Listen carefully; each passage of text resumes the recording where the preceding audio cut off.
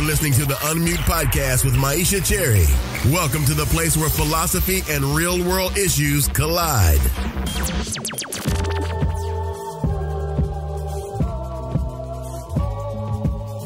Hello, and welcome to the Unmute Podcast. This is the place where I have the opportunity to talk to young, diverse philosophers about the social and political issues of our day. Today, I chat with Winston C. Thompson. Winston is an assistant professor in the Department of Education and affiliated faculty in the Department of Philosophy at the University of New Hampshire. He received his PhD in Philosophy of Education from Teachers College, Columbia University. His scholarship focuses upon ethical and social political questions of justice, education, and the public good. In this episode, we talk educational justice, potential information, charter schools, free tuition, and so much more. Hello, Winston, and welcome to the Unmute Podcast. How are you today? I'm doing well. Thanks for having me. Thank you for coming on. Winston, tell me, how did you get interested in philosophy? Yeah, so it's interesting. I discovered philosophy while I was perhaps in middle school. I came across some books in a library, some books at home. My father had some philosophical books in his library, and so it felt to me at the time as though I'd sort of discovered a secret world, right? This world where people were asking questions of the sort that I had always asked and found productive and rewarding and fulfilling. And it didn't occur to me that it was a world that I could participate in with others until, I was a high schooler thinking about what I would do in college. And it just made so much sense to me in that moment in my life, in that time, to sort of join, in some sense, my people, right? The people who were thinking like me and putting ideas together in ways that made sense to me. And so it seemed like a very natural transition and perhaps in some ways an inevitable outcome. So right now you presently do work in philosophy of education. How did you make the transition to philosophy simpliciter to getting interested in education and philosophy? Yeah, so the work that I did in philosophy as an undergraduate at the time wasn't clear to me that all of the sort of the projects that I was working on were projects that were ethical in sort of their underlying impulses, but also social and political. At the time, I began asking some questions about utopia and sort of how we might create a better world, right? I'm giving you a very sort of rough take on my sort of embarrassing undergraduate work in philosophy, but I began in asking some of those questions. I started branching out, taking courses in other colleges at the university and other schools at the university outside of liberal arts and outside of philosophy. And so I found my way into sociology. I found my way into religion, the study of religion, and I found my way into some very preliminary work in education. And it became clear to me that education was one of these sort of hot spots. It was a place that a lot of the questions that I was interested in came to a head and kind of theory met practice. And it was the case that education was this domain in which a lot of the questions that I was pursuing could really have some uptake. People thinking about the future, thinking about making that future better, thinking about making themselves better, thinking about their obligations to the wider society. A lot of those questions get articulated and pursued rather nicely in the study of education. And so it was the case that I began studying access to higher education. I think it's not coincidental that I went to a high school with many people who didn't end up making it to the university, right? And many of the people that I knew at the university didn't make it out of the university with a degree. And so I think I had some rather personal questions about access to higher education. And of course, given my philosophical orientations, I began pursuing some of those questions through the traditions of philosophy in my early graduate work. So you're currently doing work on educational justice. So tell me, you make a distinction between what we call topics of educational justice and the concept of educational justice. Can you tell us what is the difference between the two? Yeah, so to my reading of a lot of the literature on educational justice, so a lot of the educational research and educational scholarship often invokes the idea of justice in trying to make sense of some topics that the researcher, the scholar, thinks that sort of deserve our attention. So what I mean by sort of the different ways or the different types of discussions of educational justice, to my mind, they're both in the mainstream work on educational justice, they're both rather political. So the first type of educational justice is going to be that sort of, it's the invocation of the concept of educational justice as though educational systems are either just or unjust when they're sort of pursuing their educational goals because they either honor or fail to honor a traditionally political standard of justice. And so the work that I do on sort of understanding, if you will, this first type of educational justice is towards understanding the ways in which this type of educational justice engages that topic of educational justice without doing very much work on the concept itself. To my mind, the second type of educational justice is related in that it's also political in nature, but rather than sort of thinking of educational goals as honoring some traditionally political standard of justice, it's the case that under the second type, we might think of the educational goal as being almost identical or synonymous with political standards of justice. And so, to my mind, both of these types of educational justice get invoked often as educational scholars are talking about topics of educational justice. So there's not really much attention given to the fact that there are these two different types of educational justice described, nor is there much attention given to perhaps what this typology overlooks or the ways in which it limits the scope of the discussion that we might have about the very concept of educational justice itself. You evoke and give uptake to terms such as potential and formation in your work. So how might we understand educational justice on your view and the ways that take potential and formation seriously? And that is also more expansive than the two traditional types of educational justice that you just referred to. Yeah, so to my mind, if we're thinking of discussions of educational justice as being primarily political in nature, I think that the two types that I've just given you a sense of do a lot of really good work. But I think if we sort of press the concept of educational justice and ask ourselves what sort of things might be owed to one as an educational matter, right, rather than as a political matter in the context of education, I think then we begin asking ourselves, or we might begin asking questions of one's potential and how one comes to be formed relative to that potential. So again, if we think about justice as making sure that one gets what one is owed, educational justice, on my view, might begin asking questions about what one is owed in light of one's potentials, right? One's potentials to become or to be formed in one way or another, right? It's the case that we might recognize that there are going to be some limitations, some trade-offs that have to be made under conditions of finitude, right? I mean, we've got only a finite amount of time, energy, etc. In this work, I've been drawing on some of the work of Robbie McClintock. And McClintock gives a really, to my mind, really nice articulation of the degree to which questions of human potential are at the very core of what we might mean when we're discussing educational justice, again, from this educational perspective rather than only the political perspective. And on my view, it's the case that these two perspectives certainly overlap in practice and conceptually sort of lean on one another in ways that will call us to ask, of course, questions of distributive justice, and to answer those questions as those questions feed into this sort of more educationally focused approach that I'm outlining here. So give us an example, Winston. I know you give an example in your work, but give us an example how this looks on the ground. Yeah, so it might be the case that we find ourselves in a situation in which, we check all the boxes relative to political justice. Whatever the sort of approach to political justice is that we've got, we can sort of really check all the boxes according to a particular theory or theories of political justice. And we're sure that in an educational environment, we're not distributing resources, goods in such a way that we're, overlooking the rights or maligning the intentions of persons, right? We're recognizing people as they are in the moment and so forth.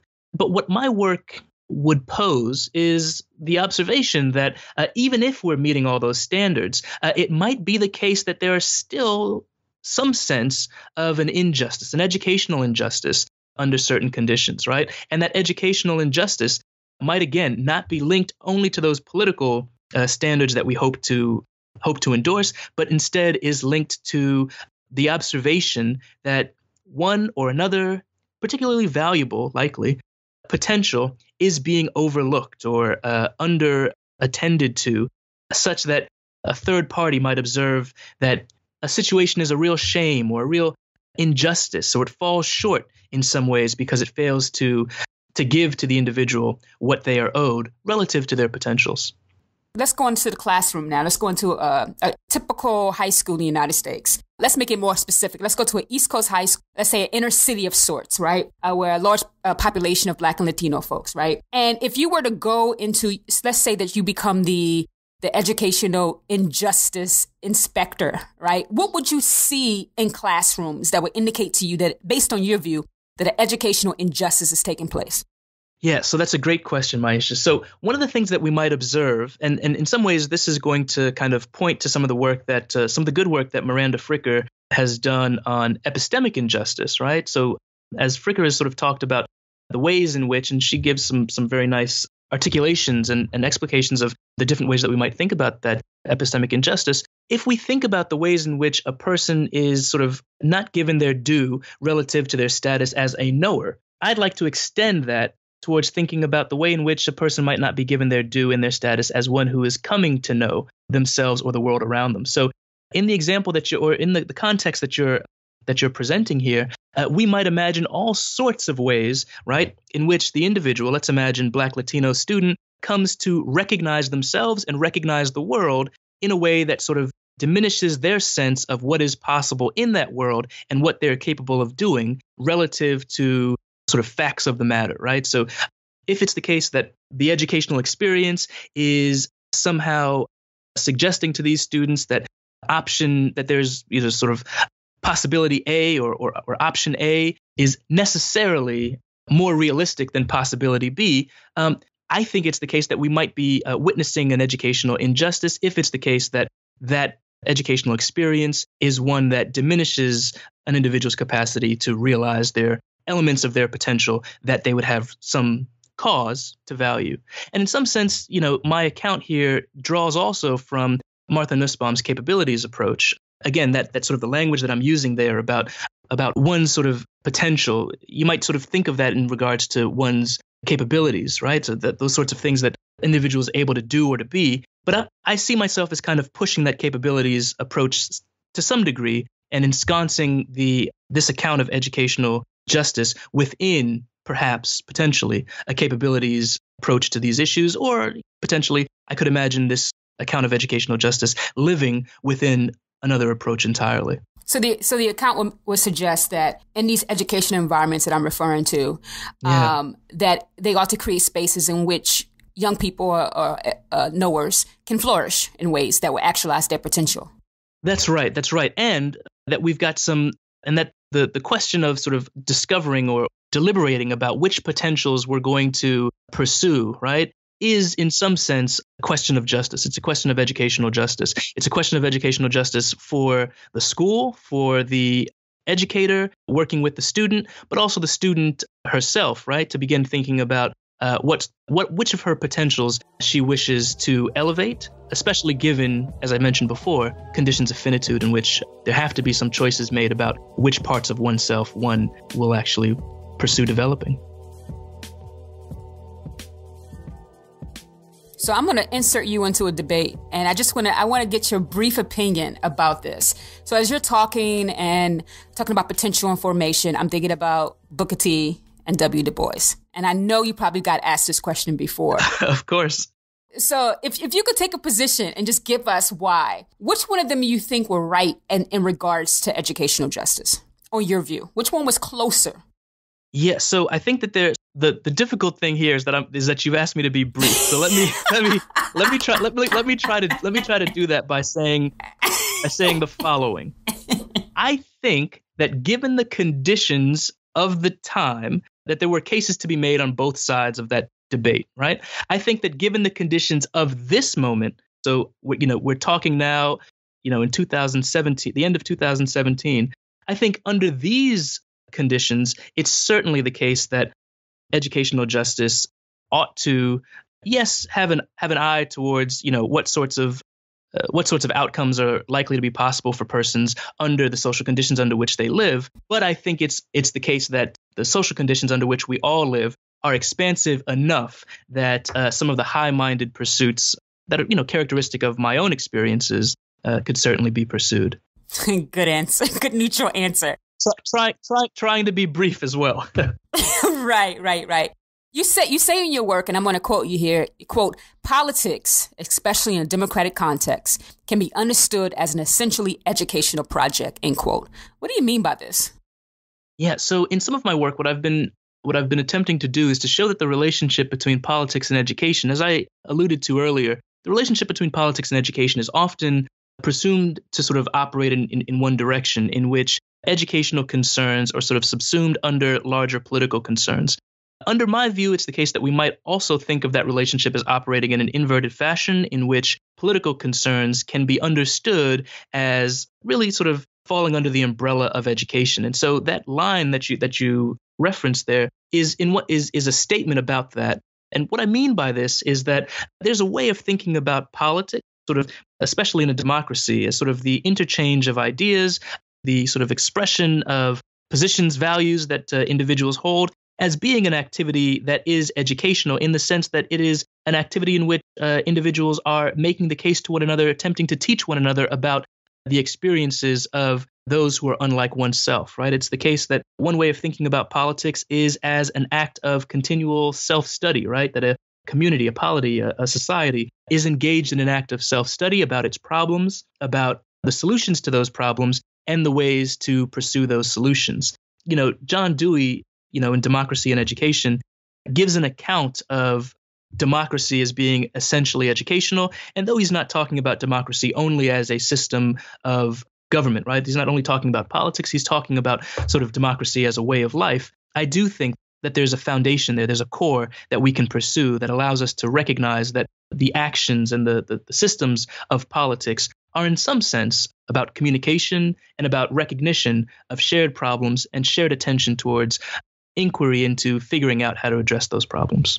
So I know a former question of mine took us back to the 20th century. So I really want to bring us into 2017 with this question. And yet I still think it's a controversial educational question. So given your view of educational justice, how might you respond to the following educational issues? So the first one is charter schools. Sure. So let me say that charter schools.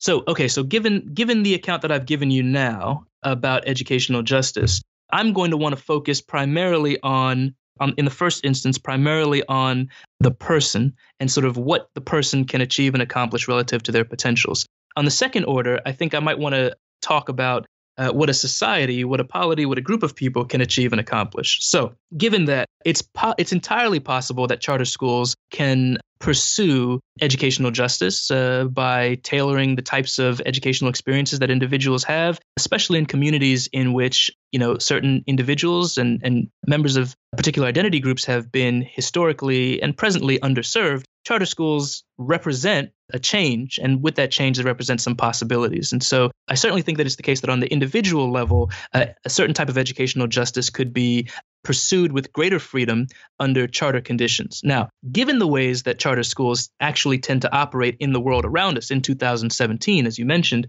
I think that there's a larger question about what a society can pursue as a matter of educational justice via charter schools. And I think that charter schools ultimately sort of erode some of our abilities to engage in some of the shared processes of life lived amongst others, right? So, I mean, without getting into all of the details about how charter schools operate and how they select or retain certain types of students and the ways in which they visit upon certain communities, certain burdens, I would say that I think it's more difficult to make the case for charter schools when we're looking at things from a systemic level than when we're looking at things from the individual level, which in part might be why many parents and individuals might be in favor of charter schools for their students, for their children, for the people around them, whereas by and large, most educational scholars are either antagonistic towards charter schools or agnostic and somewhat ambivalent about the relative or the reported successes of charter schools at that systemic level. All right. Second issue, free tuition, and particularly referring to higher education. Yeah. So that issue is one that I think becomes tricky as we start thinking about the history of higher education in this country and what higher education historically has represented and represents in the present moment. Given the degree to which higher education is almost a requirement for access to a livable wage in the society, and it seems as though things are getting worse, although perhaps, I might be speaking from my own particular positions as someone who went to the university and took out student loans and is still living with those loans. Tell me about it. And I'm sure that your listeners know this experience well. I think that free tuition is certainly a way, or at least let me pull back slightly and say subsidized tuition is a way to better realize educational justice as it makes access to the experiences of the educational institution available for a larger selection of persons. Now, whether or not that free tuition or subsidized tuition would result in, a further bifurcation of sort of, your upper echelon or more desirable educational experiences relative to less desirable educational experiences, I've got no strong view of what would likely happen. But I do think that free tuition would certainly increase access while potentially also visiting burdens upon persons who receive that tuition, as they're likely, given the history of higher education in this country, likely going to be recipients of a subpar educational experience relative to those who likely would be able to pay for it. Yeah. All right. Last controversial issue, decolonize the curriculum. Yeah. So this is a great issue to think about under the lens that I'm suggesting, right? So if you'll recall the comments that I made about the school setting that you invoked earlier, we might imagine that decolonizing the curriculum is one way and sort of calls to decolonize the curriculum. And I'm sorry, Winston, I know we're using the term. Maybe we should explain it briefly, and then if you can continue. So calls to decolonize the curriculum are calls to recognize the degree to which the curriculum, the subject matter taught, draws upon particular traditions, cultures, and prioritizes those cultures and traditions over the cultures and traditions of those individuals who are the recipients of the subject matter, right? So a very sort of easy way of kind of thinking about it is that people aren't taught about themselves in the subject matter that's presented to them. And so as I mentioned earlier, the view that I have is certainly one that would be in favor of reviewing and revisiting the curriculum in attempts to understand the ways in which the curriculum might be reifying certain social structures, but also certain conceptual or intellectual interpersonal relationships to what it means to know, what it means to be an educated person, et cetera, et cetera, et cetera. So Winston, you are a new father of baby Elliot. Is he a year now? I mean, how old? So he's older than a year now. He is 16 months, if you can believe it. 16 months. Okay, you're still counting in months, so he's still very young. That's right. So I want to know, how has fatherhood changed you as an educator? Yeah, it's a fantastic question, because I think it certainly has changed me as an educator. I mean, so many of the educational, so I don't have a background in early childhood education. The educational work that I've done in classrooms has always been with older children, high school, middle school, with a couple of rare exceptions. Then, of course, working at the university. But thinking about the gulf, if you will, between my intentions and my son's ability to sort of understand those intentions has really created in me a greater sense of patience with students, I think, to be quite honest. But it's also given me a sense of the degree to which, some of the educational, if you will, the ethical dilemmas of education that I find myself thinking about working on and considering, it just kind of it pulls them directly to the ground, right? It grounds them in the lived experience, as, for instance, some work that I've been doing about sort of the ethical issues involved in bringing a person into a racial identity, right? On the one hand, we might recognize an obligation to bring people into a very clear understanding of their racial identities. And on the other hand, some people claim that bringing people into that understanding does them a sort of cognitive disadvantage. Well, those issues are no longer only academic issues for me, right? You sometimes hear parents at the playground and at the preschool talking about how nice it is that their children don't see race. Well, I don't know. Is that nice? It becomes for me a very active and embodied question worthy of philosophical exploration, particularly as an issue of education. So, Winston, you also have a podcast, and I want you to tell my listeners a little bit about the podcast. Why did you start it, and where can folks find it?